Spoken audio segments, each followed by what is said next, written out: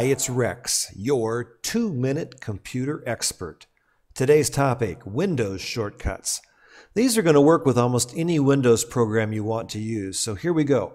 If you want to zoom in, make the type look bigger. Use the Windows key and the plus sign. Plus makes it bigger. Zoom out, you can do the opposite. Windows and, you guessed it, the minus key. Minus to make it smaller. What this also does is opens up the Windows magnifier. That's the little magnifying glass that opens up in a dialog box. If you're using an Adobe program, you can do the same thing with the Control key. Control plus to zoom in, Control minus to zoom out. Sometimes you need to go back to the desktop when you're working in a program. That's also really easy. The Windows key and D. D for desktop.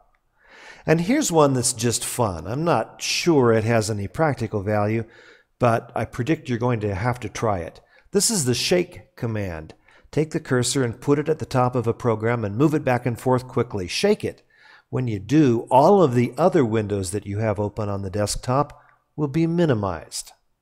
And just that fast, you're closer to being a computer expert with your useful Windows shortcuts. I'm Rex, your 2-minute computer expert, and I will see you the next time.